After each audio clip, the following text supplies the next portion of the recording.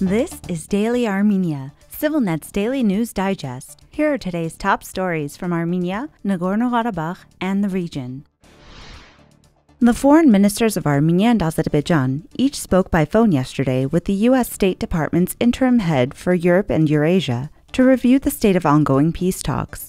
In a statement, Armenia's foreign ministry said Ararat Mirzoyan briefed Yuri Kim about the escalating situation in Nagorno-Karabakh resulting from Azerbaijan's illegal blockade and warned that the humanitarian crisis unfolding there threatens Armenia's efforts to establish stable peace in the region. Meanwhile, Ceyhun Bayramov told Kim it was Armenia that was deliberately escalating the situation, according to Azerbaijan's foreign ministry. Continuing, the statement denied the existence of the blockade as a political manipulation by Armenia. As of this afternoon, the State Department had not issued its own readouts of either conversation. The phone calls come as Azerbaijan's blockade of Nagorno-Karabakh approaches the 8-month mark, and as Luis Moreno Ocampo, a former chief prosecutor at the International Criminal Court, warned there is a reasonable basis to believe the blockade constitutes an act of genocide.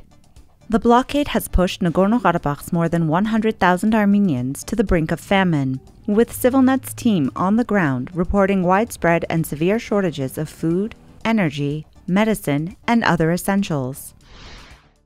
You can also check out CivilNet's latest interviews with Vahe Sahakyan from the University of Michigan and Arin Karapetyan, a lawmaker in Sweden.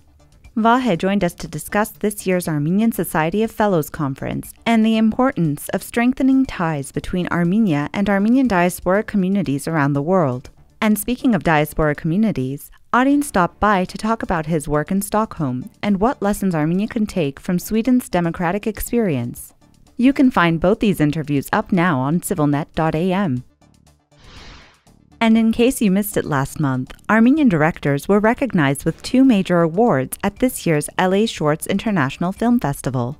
Garin Hovannisian took home the Best of Fest prize for his film Nowhere, while Ophelia Harutyunyan won top prize in the Best International category for her film It Takes a Village.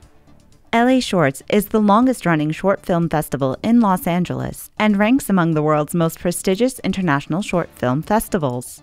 This year's festival featured more than 500 films from nearly 36 countries. And finally, the CivilNet number of the day is 1,002,878.